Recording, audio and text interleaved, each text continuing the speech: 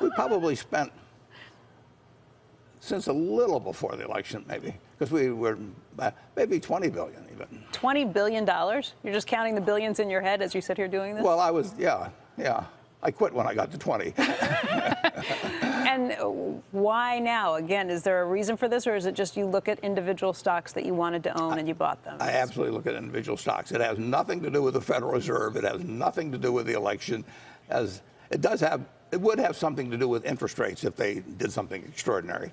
It hasn't had, because they haven't changed that much. But there just were a couple of things I wanted to do, and we had the money, and I like investing, and I would much rather have that 20 billion in these companies. And I don't look at it as being in stocks. I look at it as being in businesses. It's just small pieces of businesses. And I would so much rather have that than have the money in Treasury bills, which is my alternate. I don't have any problem with the decision at all. What are the businesses? Should I assume it's Apple and the airlines, based on what we've seen? I think that's a good guess. But $20 billion, is that more than what we have been told based on the 13F filings? I'm just going back. It's more than showed at December 31st, because we spent a lot of money since December 31st. On what? Is it more Apple, more airlines? Since we're not buying it now, and it's at a price different than I would buy it now, but we bought a lot more Apple after year-end. The holdings that you had, Apple was already, was it the fifth biggest holding? I think we showed third 59 million or something like that. Sure. Yeah, I'm sorry, I'm just looking through the report right now to grab that page.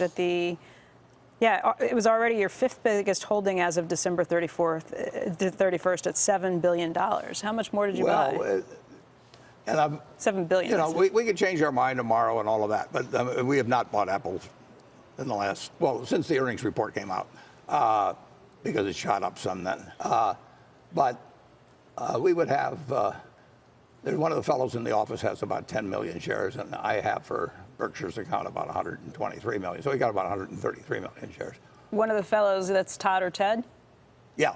Would you care to say which one? I never identify which one does which. So one of them bought, and then you, as a result, bought some additional? One of them had 10 million shares, and then I bought another 123 million shares or something like that. Why? Because I liked it.